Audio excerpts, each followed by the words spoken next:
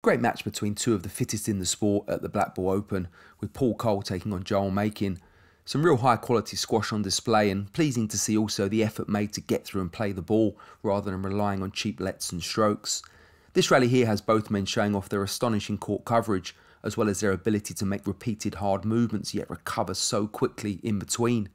It may seem quite minor upon first viewing, but the moment where Coll slips and then manages to regain his balance so seamlessly requires a huge amount of balance and stability.